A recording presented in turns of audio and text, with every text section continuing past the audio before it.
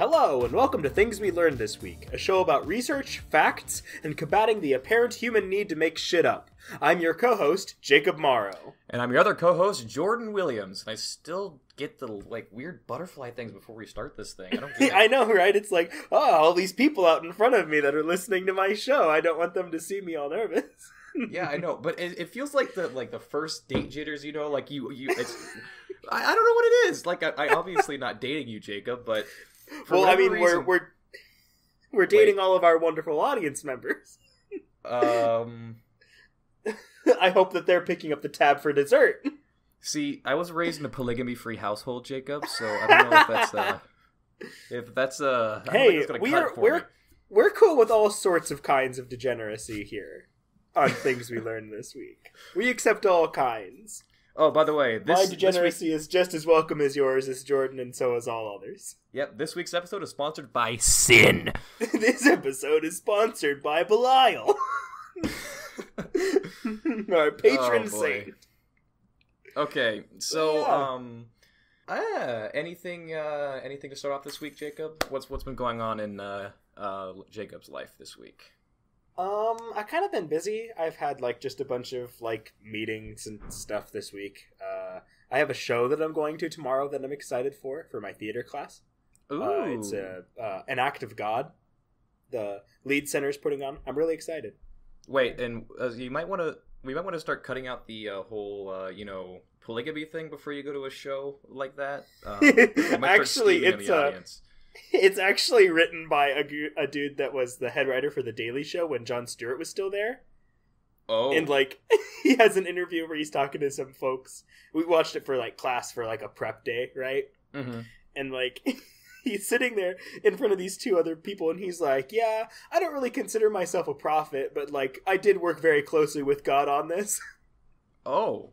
Yeah, I don't know why God came to me. I think it's probably because he knows that he's not very funny and he's not very empathetic and no one really likes him. So wow. Okay. So he came to me to help him out.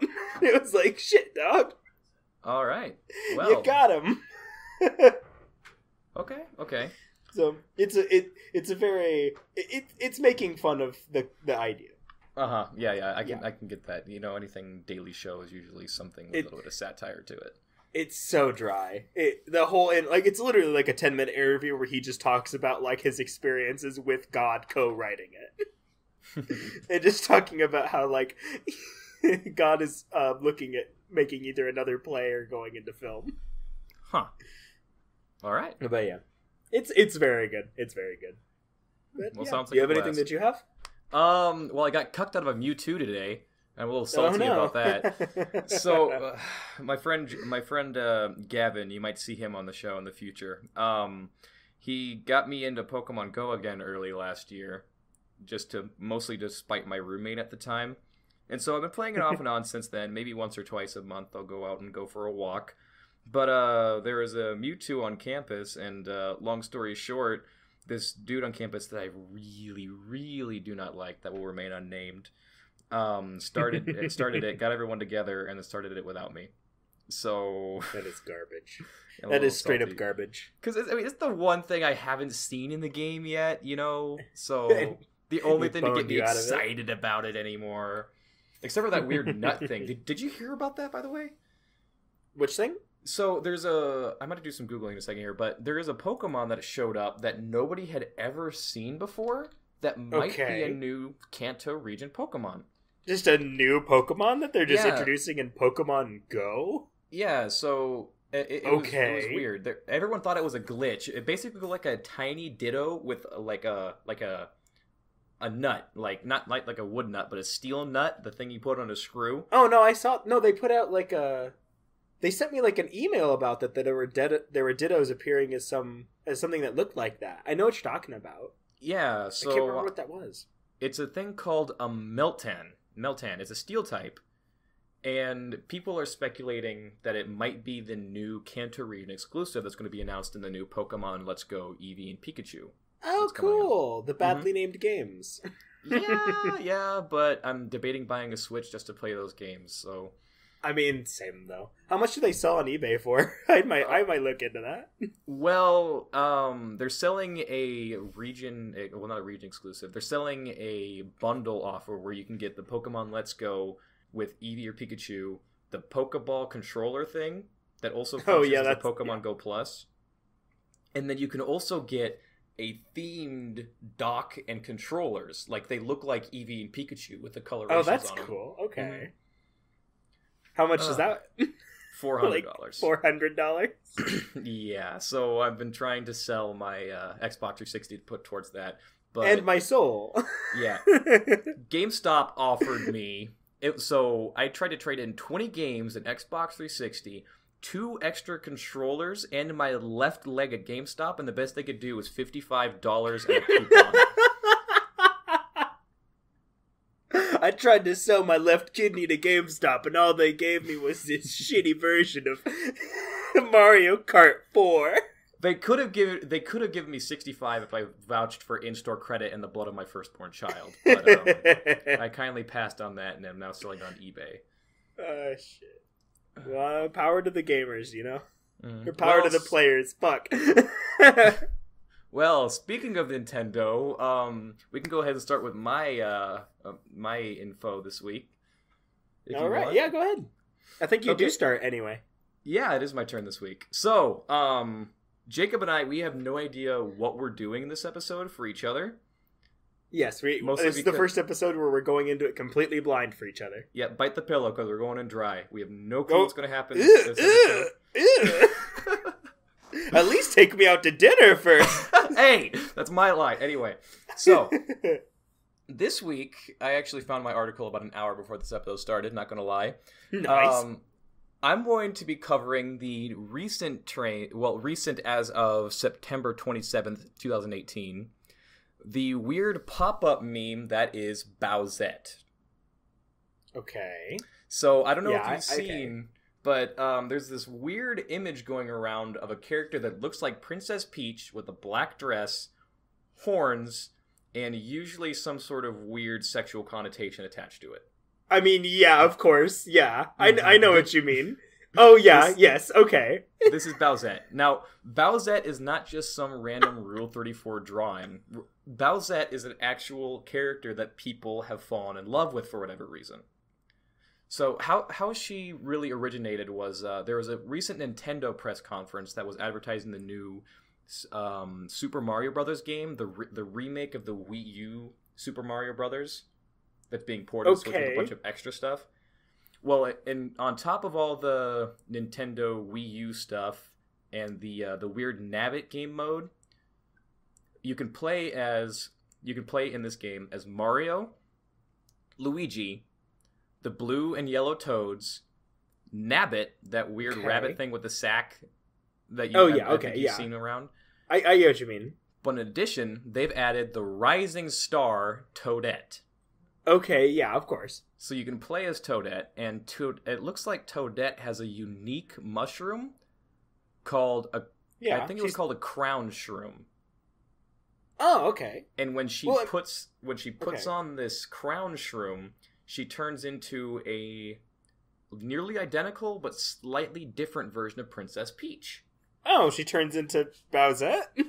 No, not Bowsette. Not Bowsette. What it is it looks like Princess Peach, but it has Toadette qualities. So it's still got like Toadette's ponytail, and her dress looks a little bit more pink and shroomy. Okay, cool. Like, I'm looking at an image now, and I'm trying to describe it. So it looks like Princess Peach, but she's got Toadette's little crown thing, it looks like, her ponytails, a bow, and a spotted dress, and it's spotted kind of like the top of a mushroom.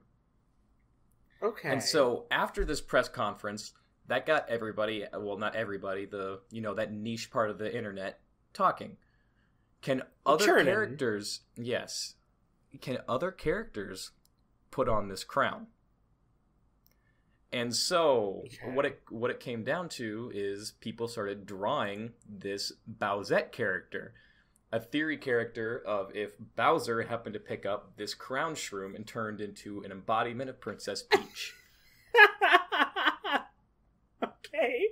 So, from what I can find, the original Bowsette image comes from a meme. Like, it was Rule a meme 34, comic. Right? No, not Rule 34. It comes directly from Rule34.com, right? According to knowyourmeme.com, the actual definition of Bowsette is she is an anthropomorphized gender bend version of the Super Mario villain Bowser, caused by the effects of the Super Crown power-up. Okay. And then later on in the article, it shows the origin, which is on September 19th, 2018, Twitter user at AK92, spelled AYYK92, aka Haniwa, posted a comic in which, after Mario and Bowser are both romantically rejected by Princess Peach, Bowser undergoes the same transformation as Toadette into Peachette, turning into a human woman. The female Bowser and Mario then appear to be dating. Oh my god! The comic gained over The comic gained over 15,000 retweets and 42,000 likes until the next few days. Within the next few days, and if I do a quick Google right now, I'm gonna see how much exactly this guy has been. How many retweets this has? Okay, so right now it has 85,000 retweets and 195,000 likes. Goodness gracious! Mm-hmm. And this is not even 10 days from original post. Gosh. So, and then apparently it doesn't stop there. Okay. So this is where the branches kind of go off into two different questions. The first question being, should a Bowser, a big burly turtle dude, really, when he puts on the crown, turn into such a skinny version of Princess voluptuous Peach. Female, yeah. A voluptuous female with blonde hair. And so that's when people started taking the comic and coming up with their own versions of the character. Okay. So generally making a much burlier woman with a lot more animalistic qualities, such as like a full-on turtle shell and like sometimes even the scaly skin. Okay. And the other half of this is, what happens when other characters adorn the crown? Okay. So, a lot of people started making fan art of other characters that happened to put on the crown. Okay. So, that's where you get images crashing the internet, such as Bowsette, which is it looks like a white-haired woman in kind of like a white gown that kind of resembles Princess Peach, which is Boo. And there's also versions of Chain Shop and I guess even Bullet Bill that I haven't seen quite yet, that are all just kind of Jordan, this is all porn. No, did you Google it? Yes, I Googled it. That's what everyone's doing right now. Oh. So none of the ones that I've seen have been direct porn, but on that topic, Pornhub. What do you mean none of the ones that you've? What? No, they're all completely closed, Jacob. But from what I've seen, there's an article. YouPorn and Pornhub both did a little bit of research, and there was even a bar graph developed based on what has been happening here. So if I can find the right tab here, I think I saw what you were talking about. Which one? The graph, or are you talking about the thing where it like shot up in searches? Yeah. Okay, so on Pornhub, the Bowser and Bowsette searches in the last few months. So on Pornhub, it was a slightly more than 0 searches on September 15th all the way through the 21st. By the 26th, the searches for Bowser shot up to 51,882%. God. And the searches for Bowsette shot up 323,197%. God. In the span of 4 days, it went from 0 to over 300,000 searches for Bowsette. God. And as of right now, It shelled out over 500. Shelled out. Nice job, Venture B. Gosh. Anyway, the dynamic duo has shelled out over 500,000 Pornhub searches in just over 72 hours. Like we said earlier, we accept all kinds of degeneracy here on Things We Learned This Week. And YouPorn saw a similar increase, going from 0% on the 23rd to 2,900% the 24th, up to 5,849% the 25th. God. I mean, respect. Yeah. But aside from porn, people want this to be a legitimate character. Absolutely. I absolutely think that's absolutely fantastic. But, like, what happens to Mario and Luigi? And even more important to me, what happens to Waluigi? Oh, they put on the peach crown? Yes! See, I haven't seen any art of that, and I think that's because people are focusing on the monsters right now. And one really, really a bizarre thing, I saw other Nintendo characters taking the crown for their own needs, where Ash takes the crown, puts it on a Pikachu, and then it's a blue-haired girl in a bikini that looks like Pikachu. I mean, fair. Yeah. I found what I was looking for. That's yeah. You might want to clear your history after we're done with this this little discussion. No, we're good. It's all fine. Anyway, right now there's actually a petition and a fan gathering taking place in Japan. Oh, no. So yeah, on an article. Hold on. You good? Hold on. Are you trying to sign this petition? I didn't even realize. No, I did. I was looking at the Waluigiette, right? Wait, that's a thing? I didn't even realize what the picture was. It's just a reskinned Wendy's. Like, wait, what? Wendy from Wendy's. Oh my god, that's fantastic. Oh. But yeah, so... Sorry, go ahead. Yeah, this meme has exploded to the point where people want this to be a legitimate character. At the time of this article written by NintendoLife.com, and this was written, it appears 2 hours ago. Oh, no. 7 a.m. this morning, so 7 a.m. of September 27th, 2018. The petition has close to 10,000 signatures for her to become a real character in Super Smash Bros. Ultimate as a Peach Echo character. As a what? As a Peach Echo character. Okay, what's that? So, the new Super Smash Bros. Game has Echo characters. So, like, there's Peach, and then there's Daisy, which is essentially a reskinned version of Peach. Oh, right-click where you can... Okay, that makes sense. Yeah. So, yeah, they wanted to be an echo of Peach, or at the very least be a trophy to recognize this recent trend.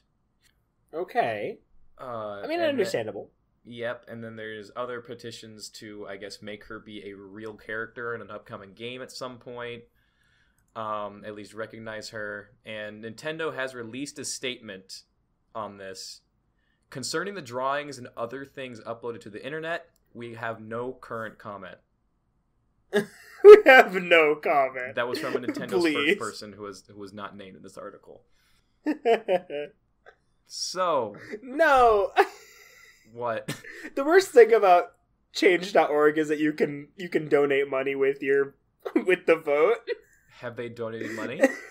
Folks donating like $20 to the cause to get the character included. It's very good. So, yeah, if you see Princess Peach with horns and a crown sometime in your future, you now know her origination and where she might be going in the future. Gosh. That is very good, though. I do. Yep, I'm glad I stumbled across that in a panic trying to find something to research for the day. I mean, good work. I give that to you. All right. So, are you ready for your... Do you want your... Huh? Yeah, give it to me. Your Wikipedia article? All right. So, that one is the easiest thing in the world. What? Uh-oh. That's not fair either. Damn. Sometimes it gives you... Okay. And that's bad too. Wikipedia, come on. Yeah, give me a challenge, man. There it is. Oh, no. How do you even fucking say this? Wait, what? Alright, you ready for the first try? Okay. Are you prepared? Alright, let's do this. Berberi dopsidikiche. Are you ready for the second attempt? Yes. Berberidopsidache. You know what? Do you maybe want to just put it into the... tell you what, put it into Google and have Google pronounce it, and then we'll do a different one. Okay. It was a plant. I'm sorry. Okay. All right. Anima. What? What is with all these fucking bad ones today? Well, I mean, we're doing random of all Wikipedia pages. Here he is. Who is Syed Mod Agil? Syed Mod Agil? Or their full name, Syed Mod Agil Syed Naguib. Okay, so Syed is actually a time traveler. Oh shit, okay. Yeah, and he is one of the first of potentially many. It just depends on how the time travel works, like if more are coming back than what we know right now. Anyway, Syed is the one that actually started the trend of time travelers posting in Wikipedia about themselves in the first place. So their whole really jumped up on the bandwagon. Okay. Their whole thing is basically now what they do is they edit themselves in time, back in time, so that way everyone in the future knows what they actually did. It's kind of like a dare thing. So a time traveler dares another time traveler to make up this character. They go back in time, act out that character, then go forward in time and see if they have a Wikipedia page made of them, and see if what they were trying to achieve was actually done. It's like a combination of charades and telephone, but with time traveling mixed in. I mean, I have absolutely no way to prove that yours is not wrong. Syed was a Malaysian tennis player. Okay. Yeah, he had a career high ATP singles ranking of 1,568. Is that a lot of tennis? He was right-handed. I know nothing about tennis. I could have just said tennis 14 times in a row. It would have been nothing. He had no career titles. His career record is 0-6. Sad day. Awesome. Hey, somebody that knows anything about tennis, tell us what that means so we can properly address it. What is ATP? I mean, I know that is adreno triphosphate. Or amino triphosphate, but, like, more than that. Jacob, you're not supposed to actually know things before this show. It's supposed to be last-minute research. Yeah. Alright. Jeez. Alright. Speaking of non-last-minute research, actually, I've had this for a little bit. Ooh, do you want me to do mine? Let's go for it. Alright. So, what I'm doing is Victorian era, and a little bit before that, fan etiquette. Fan etiquette. So we're like not the people watching. We're not talking about sporting fans. We're talking about the physical objects. Oh, I was really kind of hoping Victorian etiquette for watching a wrestling match, but let's it all bends in on itself. No, well, I mean, they probably did have fans on them, but they were not only used to cool oneself off. That is what the whole thing is about. So, this whole topic is going to get pretty, like, bougie because it's about, like, rich folk from the Victorian era. And it's always kind of gross to think about, like, majority of these people were just worrying about, like, oh, my fan, how will I ever find a lover without my fan? Well, people were literally, like, starving to death and being enslaved. So, like... So, for those of you at home, I'm currently recording the rest of this podcast with both my pinkies up. So yes, fanciness. Yes, absolutely. If you pick up your phone to pause this, you have to have your pinky up the entire time. Trust me, I will find out. But I still found it really interesting in regards to, like, women finding a way to work around the sexism that they were, oppressed by. So, handheld fans have appeared throughout history. From the Egyptians used them as religious symbols in, like, their ceremonies, as well as signs of power and wealth for, like, pharaohs and other, like, leaders, right? to the Japanese, who invented like the idea of like a fan that doesn't just stay open; it can like fold and close, or like open and close. Like, and although these uses and instances are like old as hell, there really isn't much evidence in them being used as much more than an accessory, or as a method of cooling yourself off. That is false. For anybody who has played Mortal Kombat knows the katana can use those things to their fullest potential. Shit, you got me. I forgot about that. So, as of them using them as accessories, methods of cooling oneself off, or as deadly weapons in Mortal Kombat.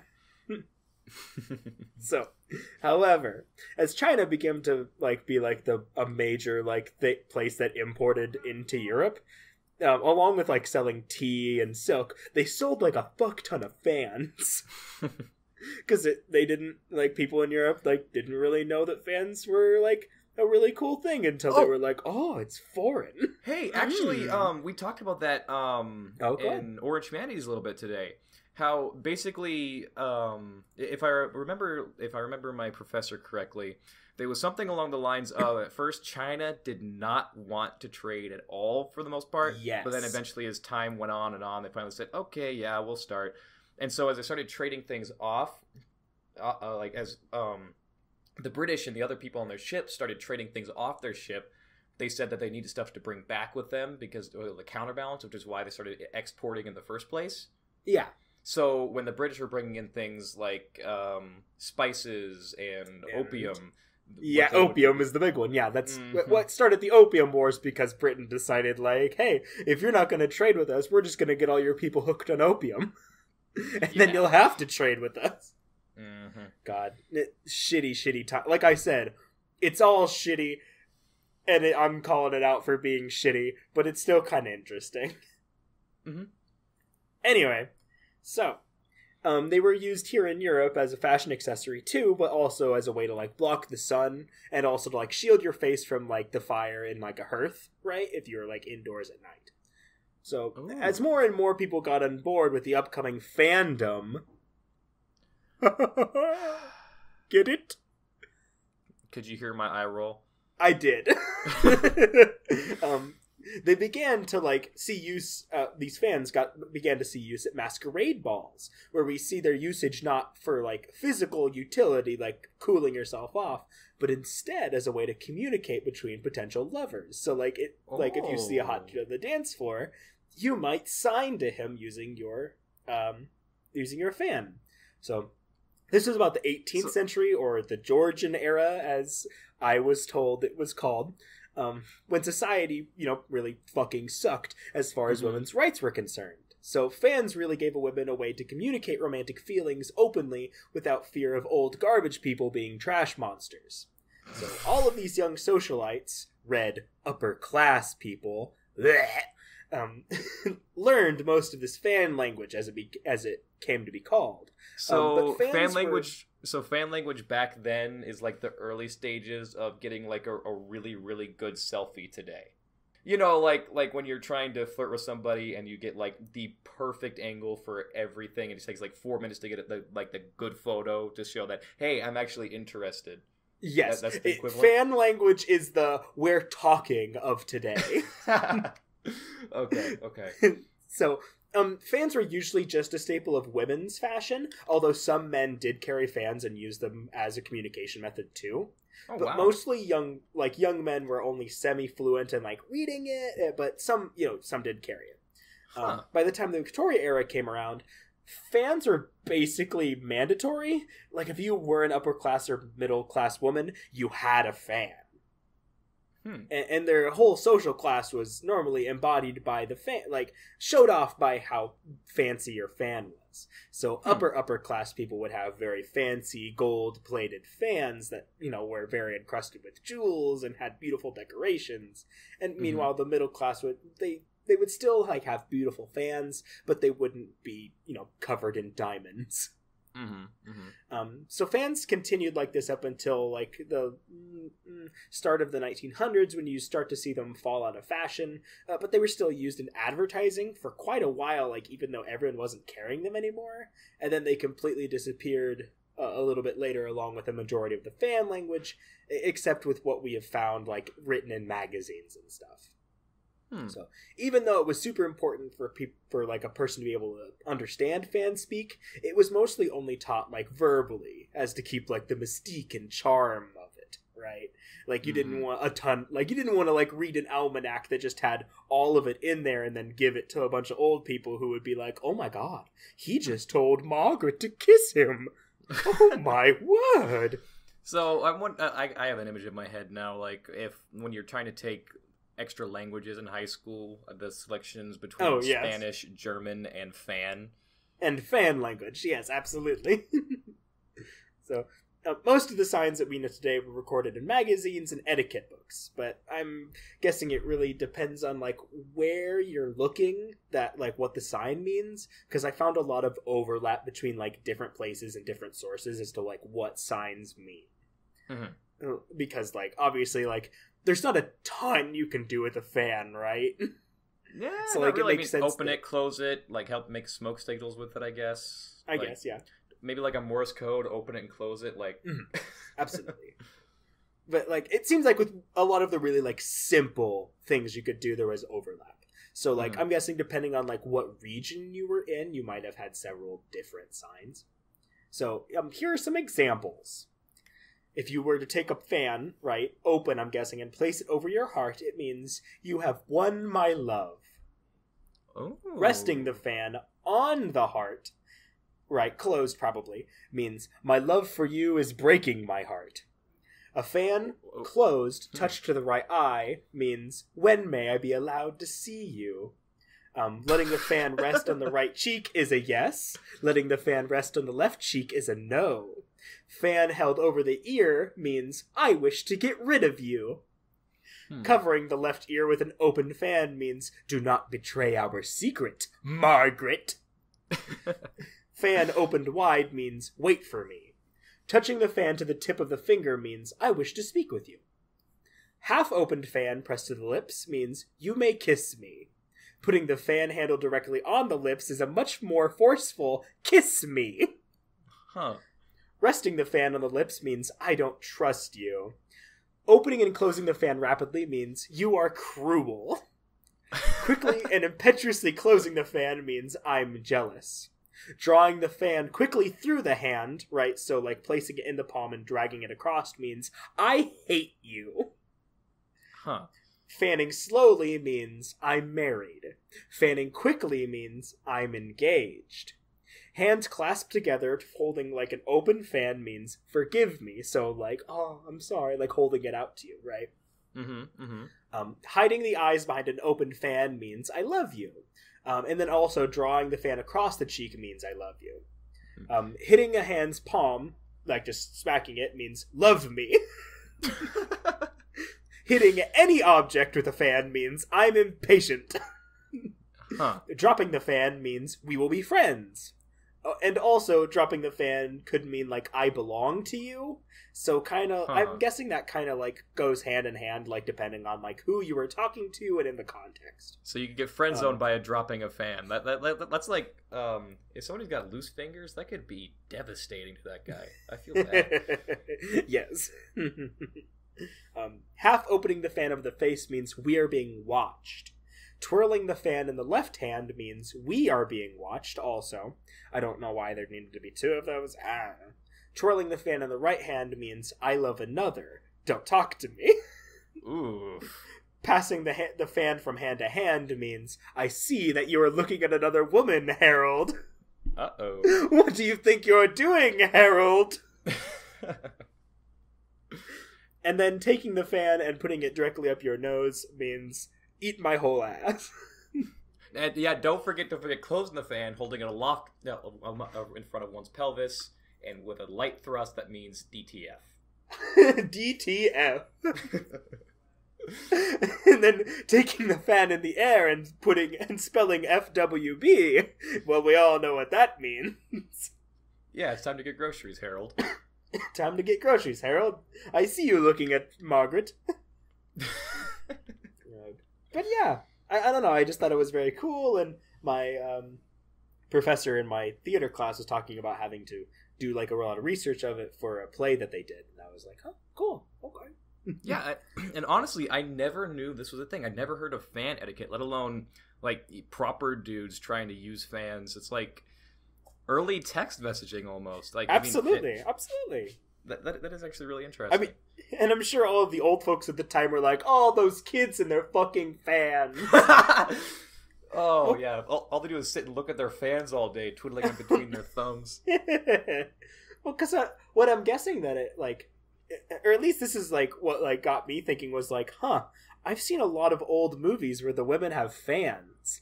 I wonder if there's like hidden messaging I've missed between characters that I didn't even think about because they were doing shit with the fan. Yeah, like I thought it was always just like the side eye that insinuated, like, "Hey, I like you. Let's go off to the powder room and have some fun." Hey, I mean that's probably also it, but like, but yeah, I just thought it was really cool. Yeah, I am prepared for my Wikipedia page. Alrighty, let's see what Wikipedia has in store, Mr. Morrow. I'm frightened. Perfect. What is a luka? A luka? A-L-U-K-A. A luka. L-U-K-A-A? Mm-hmm. Okay. I mean, it is obviously the improved version of the hookah. Only instead of taking in the smoke through your mouth, like through the little pipe, right? You take it in through your anus. You sit there and you suck it in and then you blow it out your mouth. I'm sorry, in what way is that improved, Jacob? Okay, it smells really bad coming out, right? Like, way worse than cigarette smoke. But damn, do you get high. But damn, do you get high. So you're talking about a butt chug with a hookah. That is revolutionary, but unfortunately, that is incorrect. Instead of coming... So what it does, instead of coming through the esophagus down into the... Wait, esophagus is... Okay, no. Sorry. Instead of going through the esophagus, it goes through the trachea, into the lungs. Like, instead of doing that, right? And then out through the Fuck. Hi, my name's Jacob Morrow. My anatomy class fucking sucked. But, okay. So instead of breathing the hookah in, right, through your mouth, down into your lungs, and then out, you breathe it up through your ass, up through your esophagus, then down into your lungs, and then out of your mouth.